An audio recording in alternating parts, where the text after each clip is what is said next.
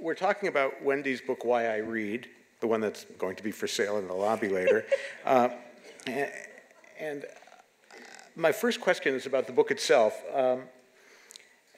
I would say on every page there are intelligent, insightful observations, and the breadth of your reading is absolutely awe-inspiring.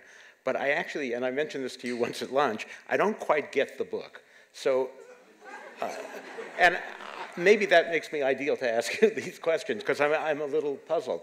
And my first question, in a way, is for whom is it intended? Because I would guess anyone who buys it and reads it is already a reader. You're not going to persuade non-readers to read.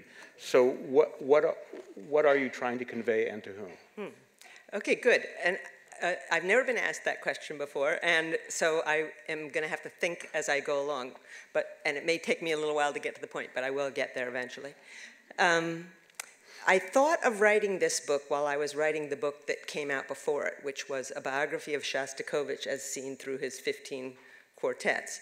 And as you know, because you're a music person, I am not really a music person, and it was a very, very hard book for me to write.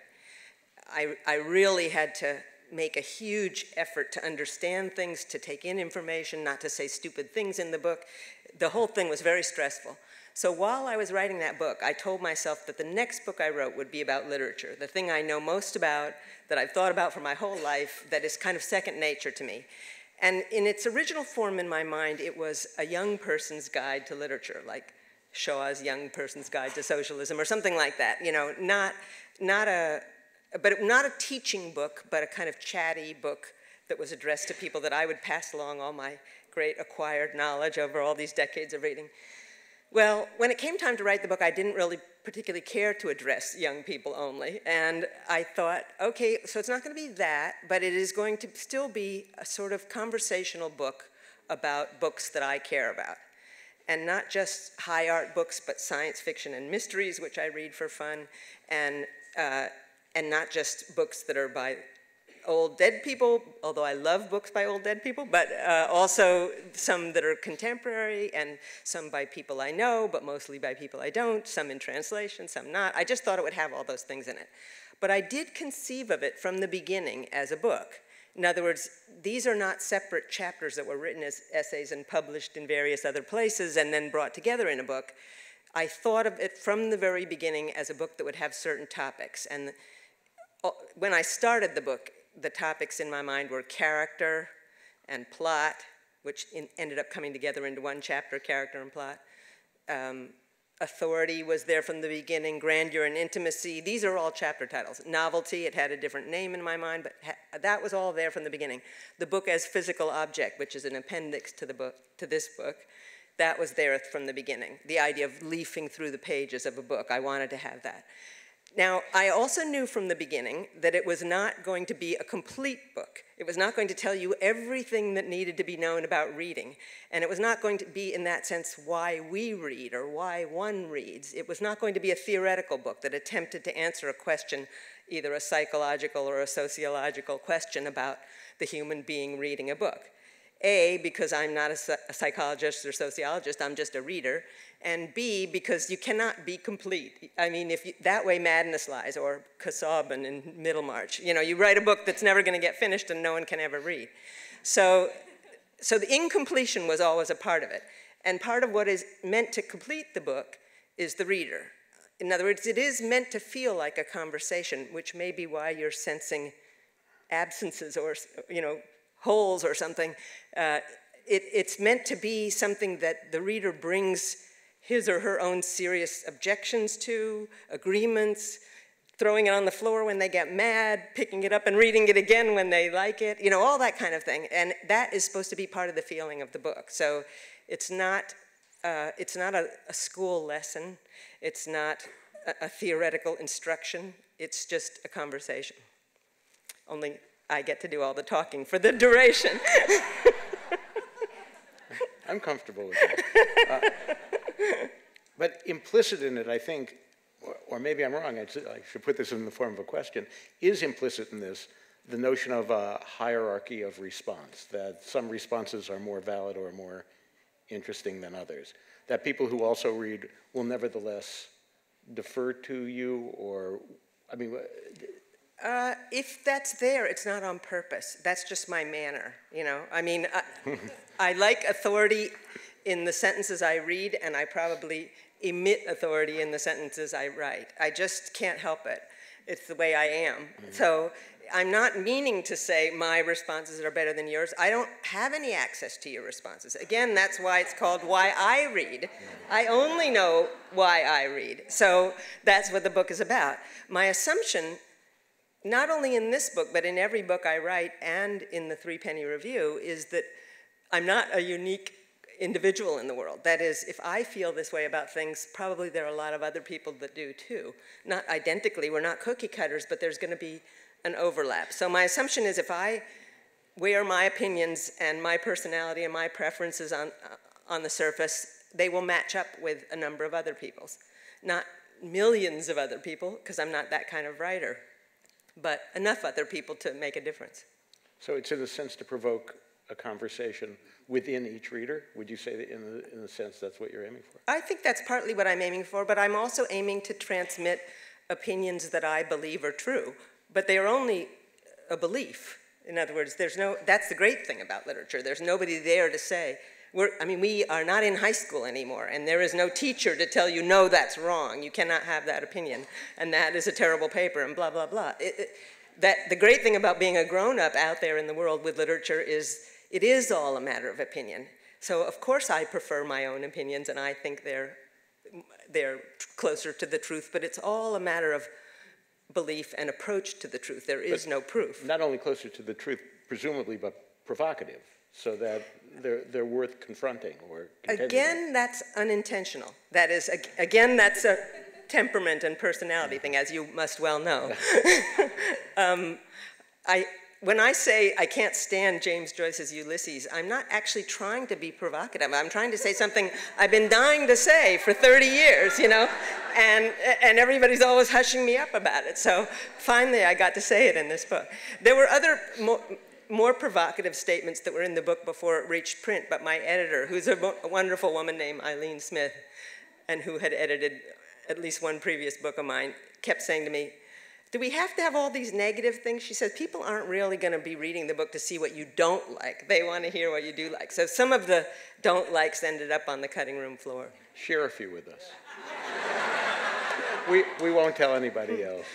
Well, the one that I thought that she had the most valid claim to eliminate was a book that people probably don't even read anymore, which was her name Josephine Hart, the author of Damage? The one that was married to the Saatchi guy, yeah. And when I was giving examples of good openings and bad openings to books, I gave the example of Damage as a book whose opening paragraph acted really portentous, and I'm going to be telling you something important, and these are serious issues I'm grappling with in this important novel. And the novel is a piece of crap, I think, and I was trying to say that this kind of portentousness you need to beware of, that a great novel like the one I gave was J.M. Coetzee's Elizabeth Costello starts tentatively and with little sentences that don't have big words and are just guessing at what's true, and this Josephine Hart novel asserts itself as something important. So my editor said, nobody reads that book anyway, nobody wants to hear you on it. It was gone. Okay. All right, I want to ask you about The Space Between, which is the name of one of the chapters. And again, I'm willing to plead stupidity or ignorance, but I didn't quite get what you were getting at.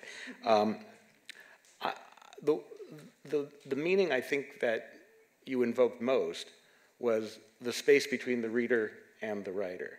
And to what extent, well, first of all, I hope you'll expatiate upon that, but to what extent is that different from the space between any two people having a conversation? I mean, you're always trying to judge the reliability or the judgment or the intelligence or whatever of anyone you're talking to, and you're always interrogating that silently to yourself while you're talking to somebody. Is it different when you're reading and it's an author?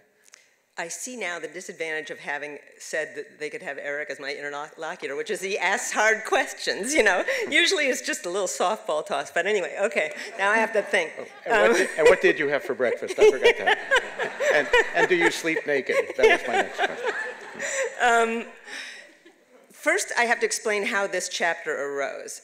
It was not in the original list of chapters I was going to write, the space between. The idea for it was always in the back of my mind, and it had many different meanings. That is, very much the space between the reader and the writer, and I'll get to the answer about other human beings later. Also the space between the author and his main character, or the author and her narrator. In other words, that space that's already there, that distance in literature. The space that is the left out words in poetry. So poetry was always going to be part of this book, and the kind of poetry I like often makes leaps. It doesn't give you every word in the sentence, but gives you a suggestion of things, and you have to make the jump yourself. Also in that chapter, and in the back of my mind, was the space between, will sound bizarre and obscure, but one of my favorite books is David Copperfield, Dickens's David Copperfield. And in it, there's a character called Mr. Dick, who is sane on every subject except King Charles's head. King Charles of England, who had his head chopped off, giving rise to Cromwell. So not Hilary Mantel's Cromwell, but the other Cromwell. Anyway, so the great thing about Mr. Dick as an exemplar is that he's just obsessed with this, and he'll write and write other things, and then suddenly King Charles's head will come entering into his prose. He can't get rid of it. And for me, that beheadedness, that head being chopped off, somehow connected for me with all the other spaces between. The space between the living and the dead is another that's very important in that chapter. Now, that chapter was originally mushed in with character and plot. There were two separate chapters, and they both had these space between things going on in them. And one of my readers, a guy named Thomas Wong, who is an investment banker, but he reads a lot for fun, he read this book before it was published, and he said, I really don't get what's happening here, here, and here. You know, I follow you here, as you just said, but not there. So I took everything he didn't get, and I put it in the space between chapter, and I tried to make that be about these issues that are very complicated, and the breaks, and the things that we don't know, and have to leap over. I have to say, King Charles's head and the difference between the distance between a reader and a writer don't seem to me to be, other than the words there's space between, to have that much in common. Well, the big thing that is different between assessing the reliability of another human being that you're talking to and assessing your relationship with an author, if you're a reader, is that the author is quite likely to be dead. In other words, that separation between the dead and the living, and even if the author is still alive somewhere, they're dead to you. You don't, for the most part, know the person as a person when you're reading their book. And if you did know that person, that might interfere with the reliability that you're getting from the book. The author and the person behind the book are slightly different, and especially so when they're dead. Meaning that the relationship that I create with Henry James, which is a very deep and important relationship in my life, I create on total guesswork and belief and assumption and projection. There is no real Henry James coming back at me telling me, yeah, you got me right, or no, you got me completely wrong. I'm the only one that can assess the extent to which I'm getting him right or wrong. And so I think that space between does have something to do with beheadedness, does have something to do with not being alive or having been terminated in some way that doesn't allow us full access to what's going on inside the head. Really? Okay. Okay, I want to talk about authority, which I think is, as a writer, I feel it's a very important concept, and there's a chapter on it. But again, I wasn't quite sure how you were defining it. And I mean, I have a definition which I can propose, but I'm curious to hear what you mean by authority, or how you recognize it when you see it. Okay, but first propose yours. Well, mine is, I think, it's more a writer's in a way than a reader's authority. It's if I feel he or she is in total technical command of what I'm being shown. I'll give a writer a lot of space to convince me if the first few sentences sound like the person knows what he's doing, and if the way in which information is doled out, the way exposition is doled out, is done deftly. I mean, then I think, all right, this writer has authority, I trust him or her, and he or she may lose me later, but at least I'm willing to give them 100 pages or so. For me, that kind of technical command is necessary but not sufficient. And sometimes, yeah, it's always necessary. In other words, if I find terrible grammatical errors or a really stupid factual error or something like that early on in a book, I'm likely to be very suspicious and not grant it my authority, or its authority. But what I mean is more, as you say, you're thinking of it from a writer's viewpoint, and I'm thinking more from a reader's viewpoint. It has to do with the extent to which I feel that an actual real world is being created before my very eyes by this person, and she knows what she's talking about, and what she's talking about is important. All those things are true. And so it's there quite often in the earliest sentences of a book, and beginnings are very important. And I say this not only as a reader, but as an editor. So in the chapter, I give examples of stories that have come into the Threepenny Review that I liked or didn't like. That makes it sound sort of dumb, like it's just a gut reaction, but it is kind of a gut reaction, because I have trained myself over the years to hear authority in these opening sentences, and I right away have a sense that I'm being carried by somebody who knows what he or she is doing, or not carried, dropped, dragged along, left to my own devices. So it's quite important to me in work that I don't know, that's not by a famous writer, but it's also important to me in work that I know is recognized by other people. And I count it as a very important factor in reading, and my touchstone of authority is the Russian novelists of the 19th century. And so there's quite a bit about them in the chapter on authority, and the reason I count them as so important is because for them it was a life or death matter what they were saying, whether it was true or not, whether they had the right to say it or not. They put themselves on the line to say the things that they did in their novels, and they also, as in Tolstoy, were enormously technically proficient. They really, really knew what they were doing. And even in English, even in the way it comes over to us now, and after more than 100 years, we still can hear that authority in their writing. So I'm not a very theoretical person, so I know what I mean by authority more by touchstones and examples than I do by anything that I can explain as an overarching fact. But I do give a lot of examples in the chapter, and it kind of accumulates into a definition, I would say, rather than being something that can be said in a few sentences. Do you think Ulysses has authority? Just curious. I mean, let me explain why I object to it, and that exactly gets at the issue about technical proficiency. There is no book of the 20th century more technically proficient than Ulysses. It's really a mastery of a million different forms. And that, in fact, I feel coming out of the pages at me. I feel James Joyce saying, look how great a writer I am. I can imitate this form, I can imitate that form. I can do the demotic language of Dublin, and I can do, the Greeks passed down to the present. I can do all these, I can do newspapers, I can do advertising, I can do everything.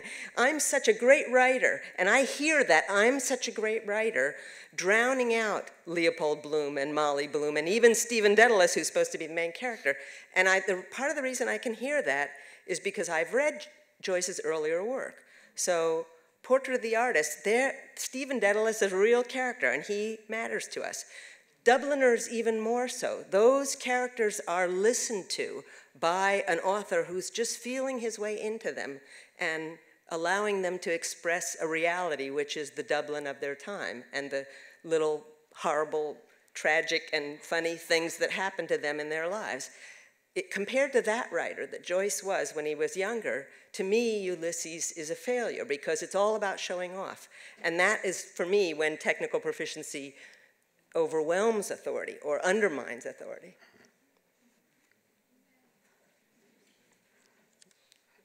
What's that little smile about?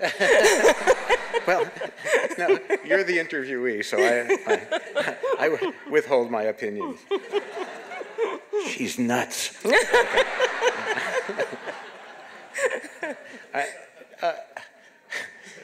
Talk about the role of historicity.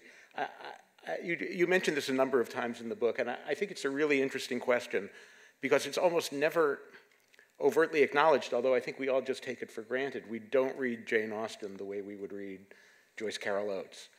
Our expectations of how people talk, it's not as if Jane Austen is accurately reflecting how people talk in the 19th century. It's a stylized kind of dialogue which we just accept. People don't have sex in Charles Dickens. There are babies, people get married and they have babies, but there's no sex. But that's not because it was the 19th century, because they have sex in Henry James. All right, well, in the end of the 19th century, it began to change. In French novels of the 19th century, people go to the bathroom. In English novels of the 19th century, they don't. And I'm just wondering, I mean, how you feel about that, whether you have any sort of observations about the ways in which we adapt our reading personae to the period in which the book we're reading was written. I don't. I probably have fewer opinions about that than about anything else, or than you do, because I tend to adapt unconsciously when I'm reading these books. And so I'm listening for the author's voice speaking to me, and the characters coming to life, and the setting coming to life, and that can happen. I mean, I have not been all the places that people are writing about in the 21st century. So I might read a novel set in India in the 21st century, and to me that's as different and inaccessible, and I have to kind of suspend disbelief as, you know, reading Cervantes about 17th century Spain. I'm having to make a leap no matter what if I have not lived through the life that's being described in the book.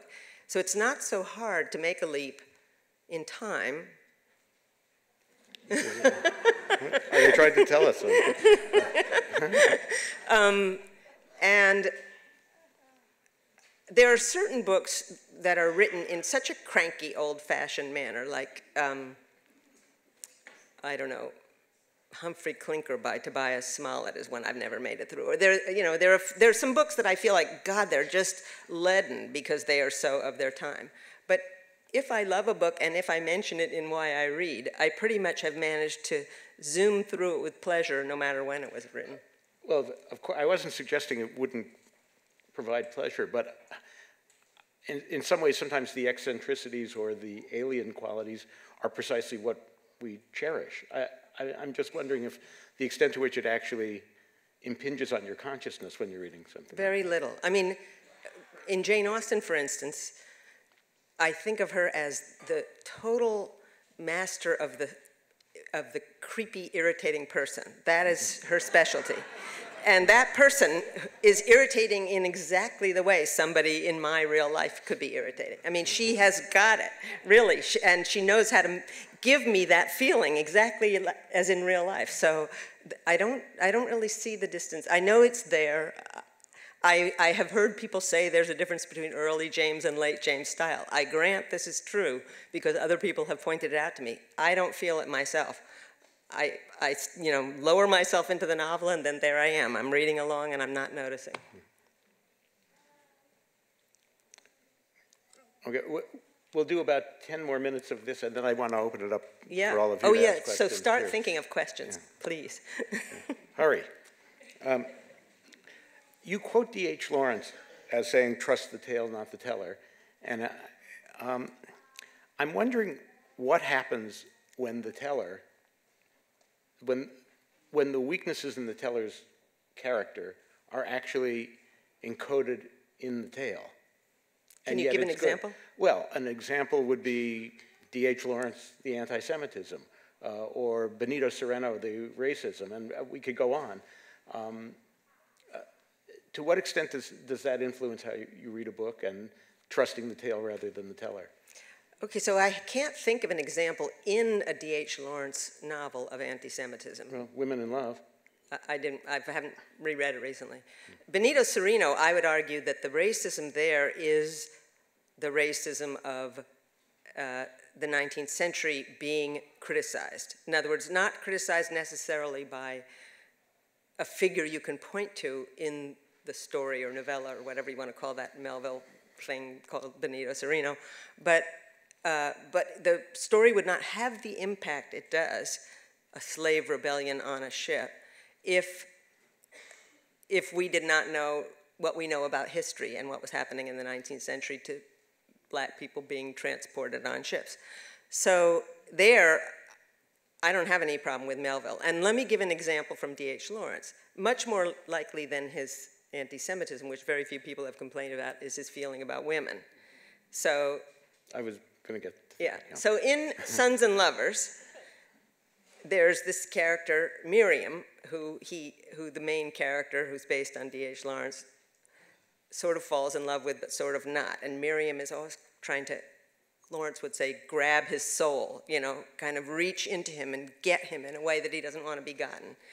And the passages of their encounter with each other are so intense that you don't feel that Miriam is the only problem. That is, it's a problem between them.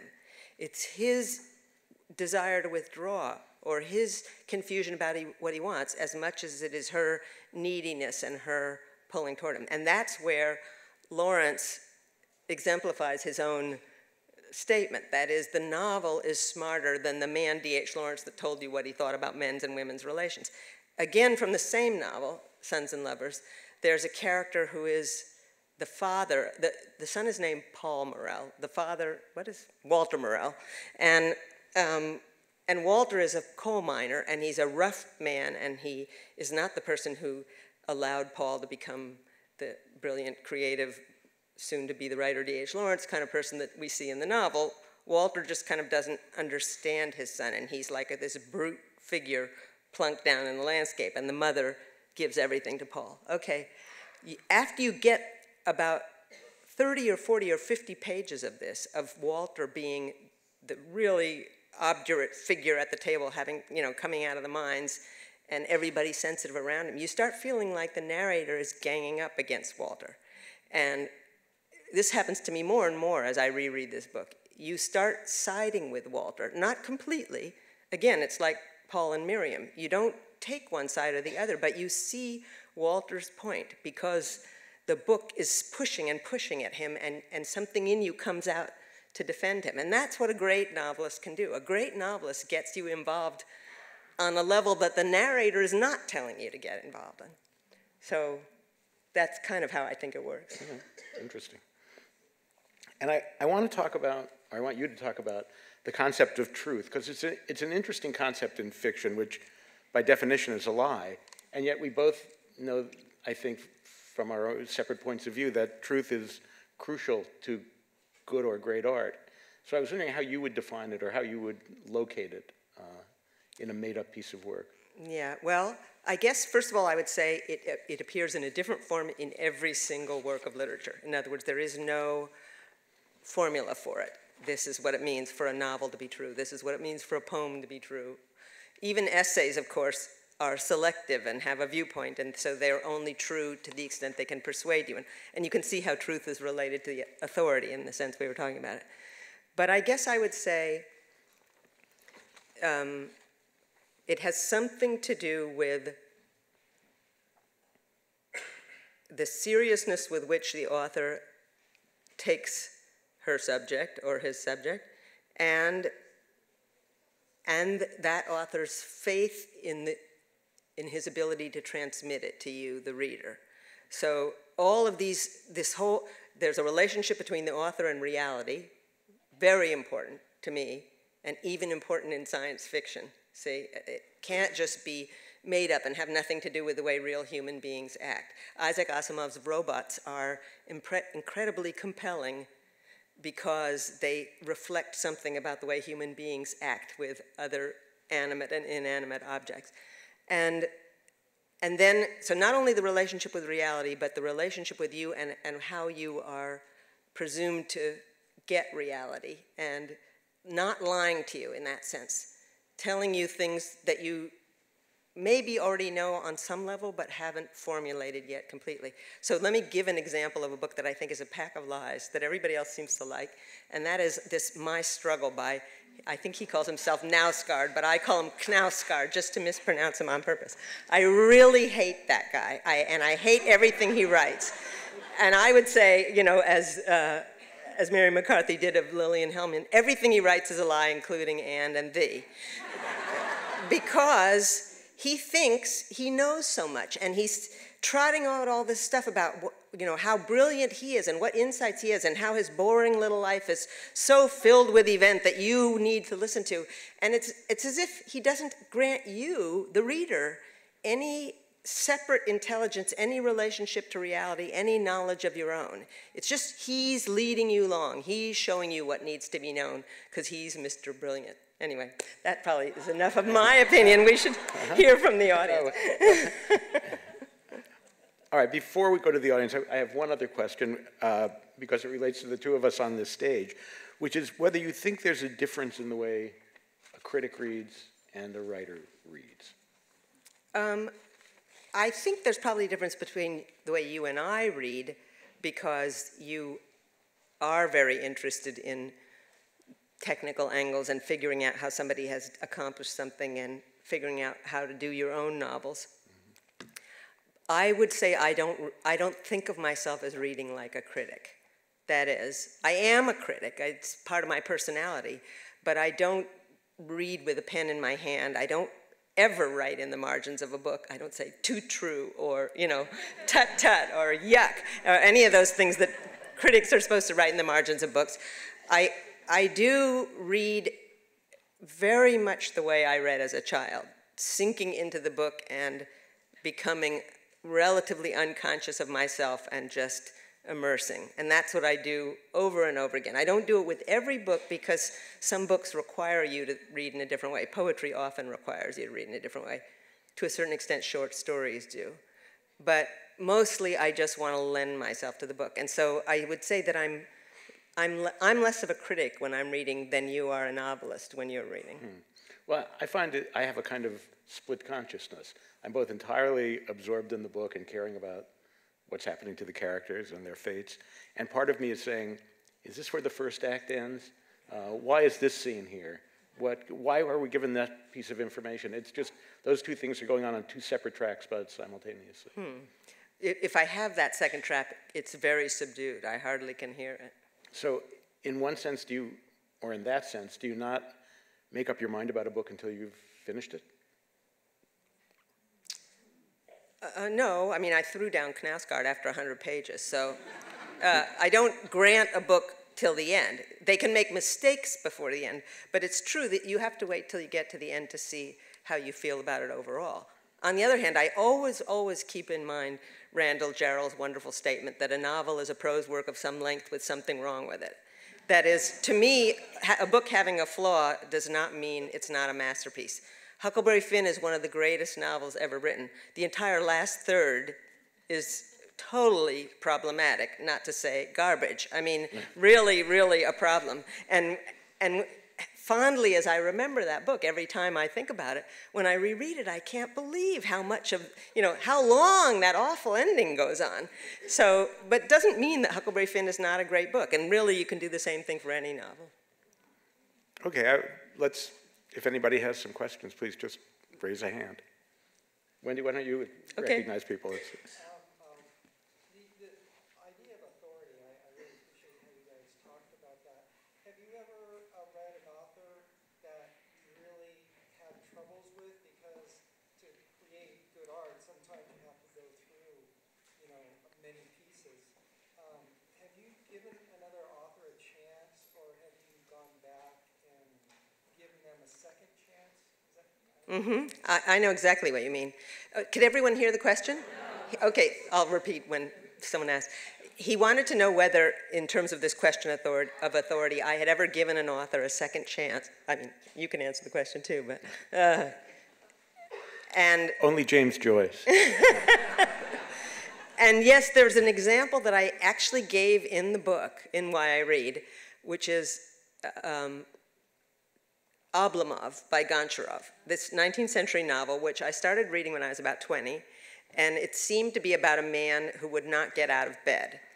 And I probably read at least 50, maybe 80 pages of it, and he still hadn't gotten out of bed.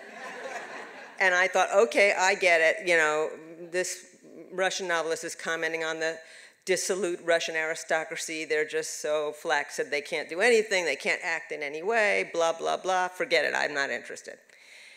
Okay, fast forward 3 decades. I pick up Oblomov, which is for some reason on my shelf. I don't know why. I start reading it. I have more patience because I'm older. And I think, well, this is a big fat book. Maybe something's going to happen. So I get past page 100, and he finally gets out of bed. Finally. And he falls in love with a young woman. And she falls in love with him. And then his best friend gets involved, and they have a sort of trio thing going on, and they all try and save Oblomov. And I won't give you the whole plot because it really is important. It's important that you not know what's going on and you're reading to find out in part. And then it's important when the last events have happened and there's sort of a retrospective look back at the characters at the end of the book. And it is a truly wonderful novel. And I just didn't have the patience for it when I was young. So that was a lesson to me, but not a lesson I'm capable of taking in very often. Let's see, more questions? Yeah, back there? Yes, so how do you do this? You read, we know you've got a job because you're editing Threepenny Review. You read widely, you reread, you remember, you think. I'm imagining you just, sitting and doing nothing but reading, but we know you can't do that. So, and when it comes to rereading versus reading things you haven't read before, do you do things like read Lawrence and read all of Lawrence before you move down to something else? How do you do this? Okay, so the question was, how do I read and reread and do all those things and hold down a job at the same time? How I remember, I can't answer that, and it's getting worse. It just, with everybody, it gets worse. Sometimes I sit there and I can't remember the name of a main character.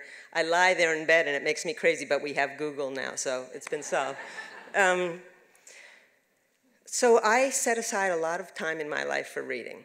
And of course, I read for my work because I edit a literary magazine, but I don't count that. Reading the manuscripts that come in. I just met this very nice Indian man in the green room, and he said, "You rejected a poem of mine 3 days ago." And I thought, oh my God, so that's the kind of reading I do, deciding do I want this poem or not in my work hours. And then I do a lot of other things in the work hours. But my work hours end at 4 or 5 o'clock in the afternoon. Because I'm my own boss, nobody is telling me I have to stay until 7 or 8 or 9 at night.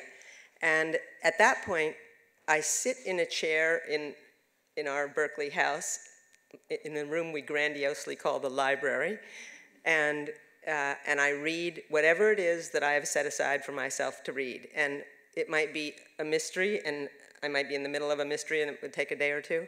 It might be, right now, just before I came, I looked at what the books were that are sitting next to that chair, and it's the Italian novel by Manzoni that's been translated as The Betrothed. It's called I Promessi Sposi in Italian. Some German friends just recommended it a few months ago. I'd never read it. It's supposed to be the greatest 19th century Italian novel. So I'm reading that, translated by the same guy that did Lampedusa's The Leopard. Underneath that is a Saramago novel, Death and the Something or Other. I can't remember what the other element is, that was given to me by Margaret Jalcosta because my friend Tom Lacour just based an opera on it, and he used Margaret's translation, so she gave me that. Underneath that is a French novel by some writer. I don't know who he is, but I took it off the Threepenny Review copy shelves. And underneath that is a novel by Alejo Carpentier, the Spanish writer that I haven't read. So this is a whole stack of things I can get through, but I'm not going to go from the Manzoni to these other translated novels. I'm going to take a break, and I'm going to go to some mysteries, or to an young Irish novelist I just read 2 days ago, Mary Costello. Has written a new book called Academy Street that I thought was pretty terrific. And I spend at least 2 hours, I would say, at the end of every day reading for fun. And on weekends, I spend more, because I mostly don't do Threepenny work on weekends. So I might have 4 or 5 hours to read on a weekend. And I read pretty quickly. And I don't do things rigorously. I don't go back and reread all of D.H. Lawrence. I don't even go back and reread all of Henry James, because it's a treat, you know, and I want it to still be a treat. So I go back every 5 or 10 years and reread one Henry James novel, and then I reread another, not doing the whole thing together. My principle is it should be pleasurable. This is not to improve myself, because I mean, I'm going to get to my deathbed, and what's the point of being 100% improved, you know?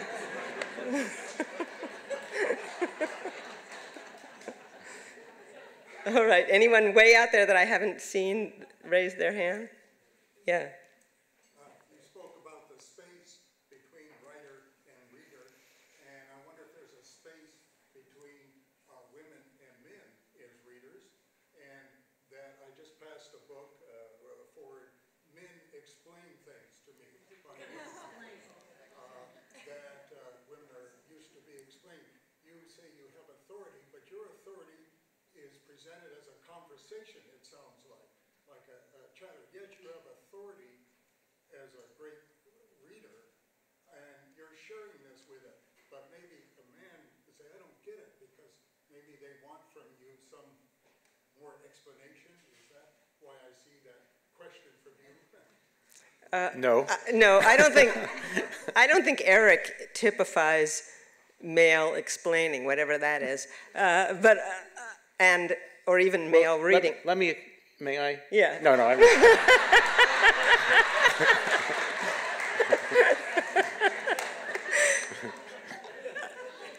You can hear from each of us on this subject, but I think we are pretty much, I think he and I are in agreement that there is no such thing as male reading or female reading. I would agree with that. I mean, a reader is a reader, and one of the great things about reading is that you can become whoever you want to be in response to this fantastic world you've been allowed into, and you aren't who you were in real life. You aren't attached to the body you were attached to. You aren't attached to the country you were attached to, the age you were attached to. All those things can be left behind as you plunge into this fictional world. And if I may, I think every writer who has authority has a different kind of manifestation of authority. And I certainly don't think Jane Austen has less authority than Charles Dickens. I mean, I don't think it's a male-female thing. And I think these thoughts about women and men writers lead everybody astray. So I'm not against writers getting money. Everybody should get all the money they can, but I don't like this Orange Prize, now renamed Bailey's Prize, that goes only to women writers. Just as I would resent a prize that was only given to male writers. I think it's a bad idea to classify people by gender. Elizabeth Bishop said a wonderful thing once. She didn't want her poems to be in an anthology of women poets because she didn't like things that were separated out like that. She liked parties that were a mixture of people all together, and she liked reading that was a mixture of all kinds of people. And I thought, you know, that is my motto there in Elizabeth Bishop's statement. Yeah. Whenever I read your books, I always feel like I'm going up to a higher plane of culture, okay, which is wonderful. It's a great thing. You know, you write about Mark Morris, and you write about attending the theater and seeing all this marvelous classical performance, particularly when you were in Berlin. And the reading you do, certainly you rarely read garbage, for lack of a better term. I never read garbage. Even the science fiction and mysteries are good ones. Right. My question, and this is going to sound terribly snotty, and I don't mean it that way, but I feel like I'm in good company. They're all seeing you. How do you cope with the onslaught of kind of not great cultural stuff that's out there right now? No, I understand exactly what you mean, because my son is always telling me that I live in a bubble. And he thinks it's amazing that I've been able to create this little plexiglass shell around myself and not have reality intrude on me. Once he said, name one athlete who is not Tiger Woods. And I said, how did you know to accept Tiger Woods? You know, that amazed me that he knew me that well. But anyway, I just blot out huge portions of reality. And it goes with that habit of, you know, spending my day on the Threepenny Review and then sitting in my chair and reading for 2 or 3 hours. That is, I don't really feel the need to be connected to all the different kinds of information that are flowing around. I find it actually too distracting. I watch TV. I like TV. Not a lot of it. I mean, there's a lot of garbage in TV, but I like the part that's not garbage.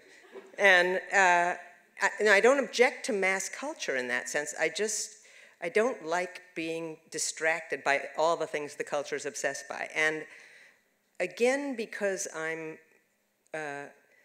pushy and over-authoritative and all the things that have come out in the course of this conversation, it doesn't really bother me that I'm living in a little corner of reality and I'm not connecting with millions of people and I'm not on the bestseller list and all that. I mean, I just think that that's the way one can choose to live, and it's not a worse way.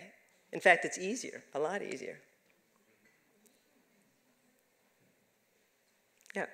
Do you have a favorite mystery writer you would share with us? I have a number of them, but the set that I love best, and I really feel this whenever I go back to them, is the Martin Beck Mysteries by Mai Shawal and Per Walu. They were written by this married couple in Sweden in the 60s, I think. And they were envisioned as a 10-volume set, and there are 10 of them, and they are terrific. And then Henning Menkel is the kind of inheritor of that. But there are a lot of there's a new Irish mystery writer named Tana French, who I really love. She's pretty great, and I mean, she's a really good novelist, and her mysteries, each one takes a character who was peripheral in the previous one and makes it the center of the next one. So it's like the camera moves, and you get a whole different story and a whole different angle on. And I've learned a lot about contemporary Ireland by reading her mysteries. Anyway, I could list thousands. All right, I think We're we've almost probably ready to come to go. the end, so you can turn your cell phones back on. One more Oh, question. okay. Okay, take one more, and then I'll be out there signing books. So if you didn't get to ask your questions, just come out and ask it. After hearing you talk, and it's wonderful to hear you talking about books, but as a fifth grade teacher, I'm finding it's really hard to turn children into readers, and especially lifelong readers. Can you tell me what you think about the future of reading in this country? That's the kind of... I'm glad you picked a little one for the final question. I am totally unqualified, and I even found, I was teaching freshmen in college a decade or two ago, and I thought it was getting harder and harder to get them to read things that had long sentences, like Norman Mailer or Charles Dickens. They just couldn't make it through. So I would say it's just a matter of giving children books early on that are age-appropriate but great, you know, starting with Goodnight Moon, but moving up to, by the time they're in fifth grade, when I was in fifth grade, I loved Catcher in the Rye and Lucky Jim.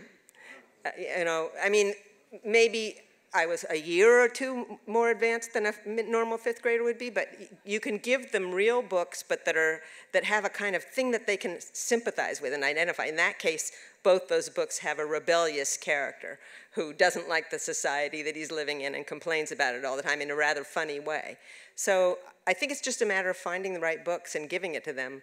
And there are lots of more recent books that you would know about and I don't that can be done with.